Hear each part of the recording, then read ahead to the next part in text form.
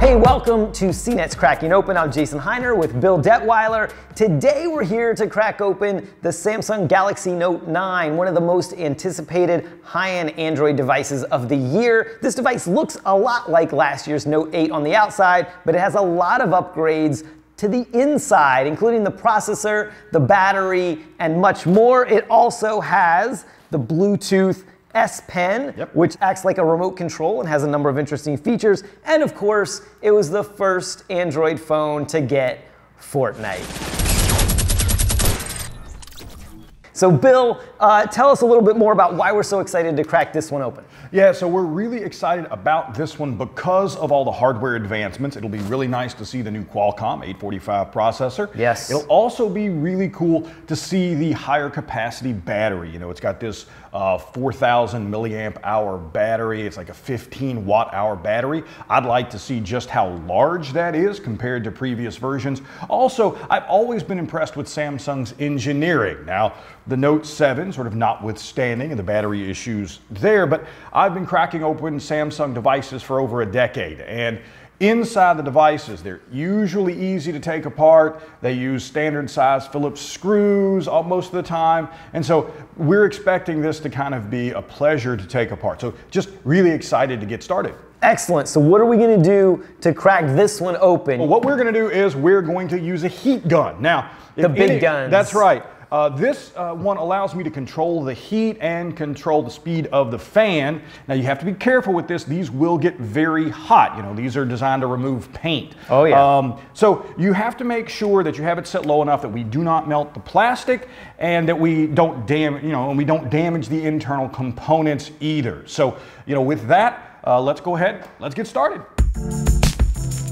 All right, so the first thing we're going to do is we're going to remove the SIM card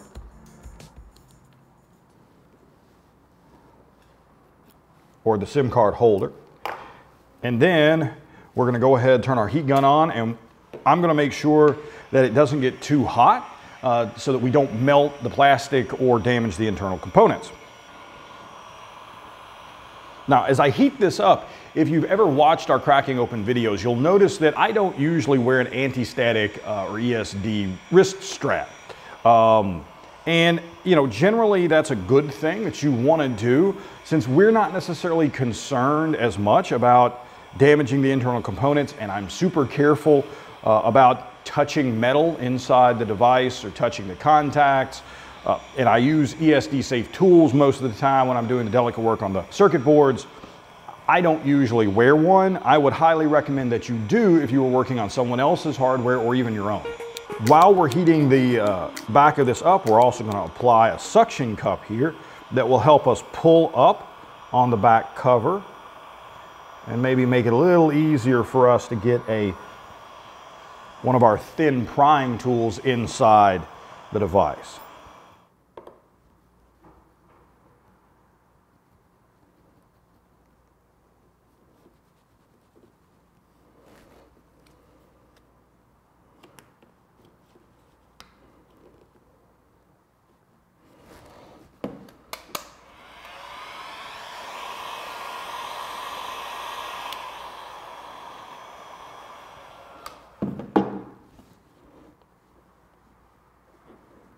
We want to be very, very careful as we work our way around the edge of the back cover. There will be a thin cable that connects the fingerprint sensor on the back panel to the circuit board, and we don't want to damage that.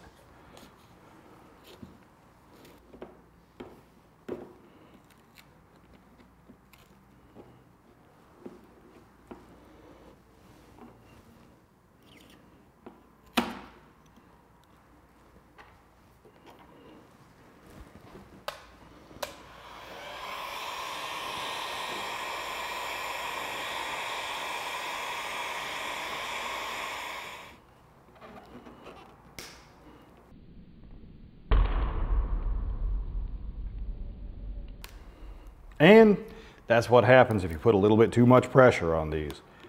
You manage to crack the back cover.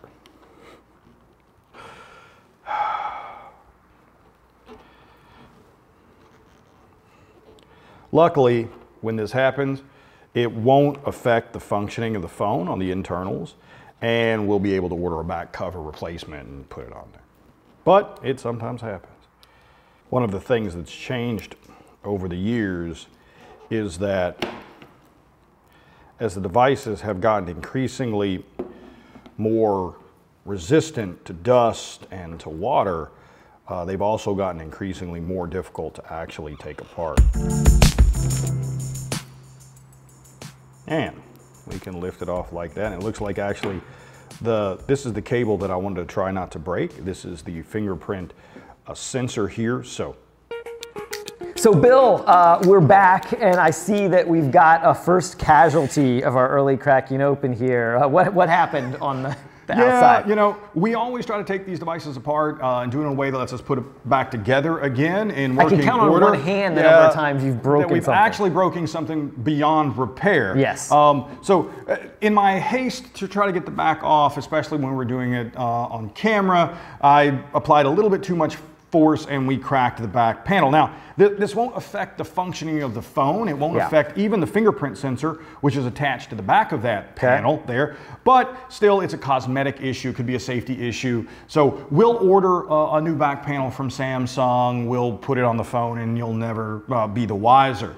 Very good. So what are you going to do next with the device? Yeah, so what we're really interested in seeing inside the device, we talked about the battery, we talked about the logic board, which will be behind here. And what I always enjoy about taking apart Samsung devices is they're pretty easy to take apart once you get inside. These are standard Phillips either 00 or 000 screws, so it shouldn't be a problem to remove those. We will have to be mindful again of the adhesive that's holding on, like these are the NFC or the charging coils here, I suspect, on the back. So we'll have to be careful not to damage those.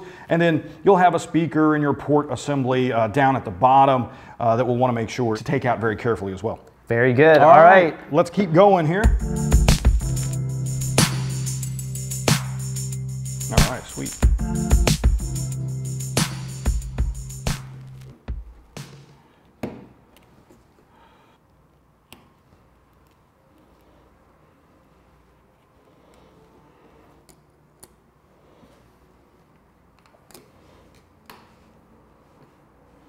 So now that we're inside the phone, we can see a better picture of the layout. We can see the system board here along the side and here at the top. We can see the cameras and we can see the entire battery. We can also see the sleeve.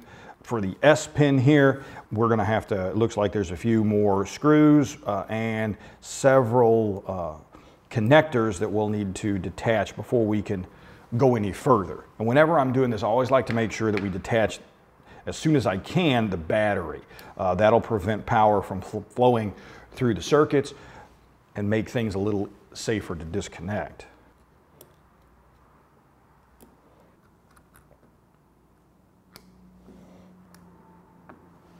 Sometimes when you do detach the connectors, you can actually remove the components. This is the 8 megapixel, I believe, front-facing camera.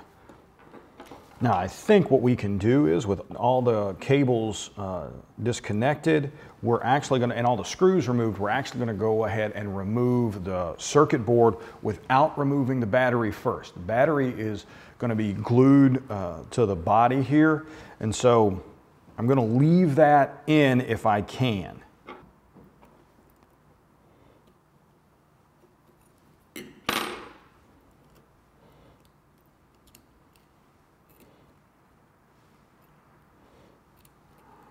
You have to be very gentle when you lift this out, not to tear any of the cables. And there we go.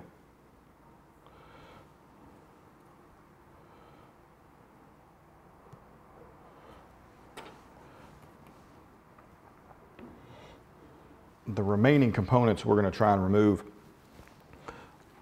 are the 3.5 millimeter headphone jack and then the USB port at the bottom.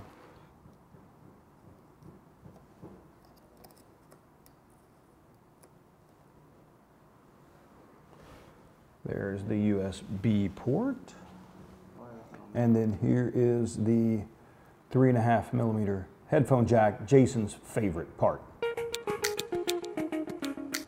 turning our attention to the main system board, we're going to go ahead and remove the camera assembly from the back here.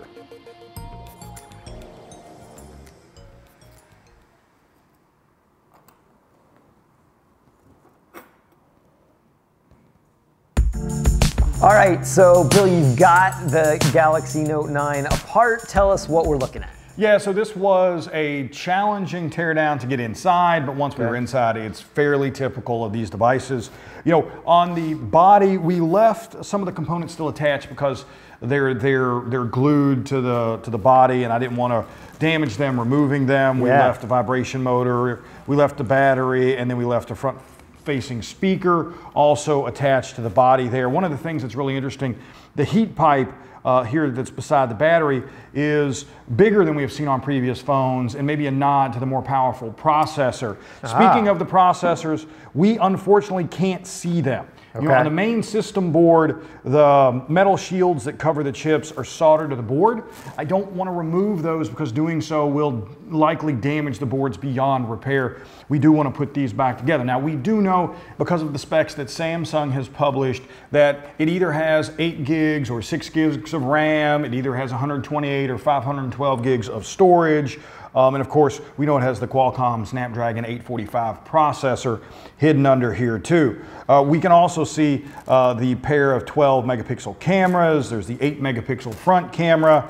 We have the USB-C connector here, your favorite, the 3.5-inch headphone jack. And then we have the speaker assembly here, and then the NFC, the charging coils here. So even without taking the shields off the circuit or the main circuit board, we still have a good sense of what's inside the device. And the very cool thing is, with that upgraded top-end version that has 512 gigs of storage, you can also then add, it has the expandable storage, you can add the 512 gig SD card, and this becomes the first terabyte storage phone. Indeed, yeah. And of course, the first Android phone with Fortnite.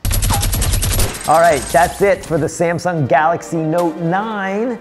If you have other devices you'd like to see us crack open, please let us know. Post in the comments on CNET or on YouTube, and we will be happy to take a look. We're always looking for good stuff that we can crack open, learn from, and share it with you. So that's it for Bill Detwiler. I'm Jason Hiner. Thanks for tuning in. See you next time.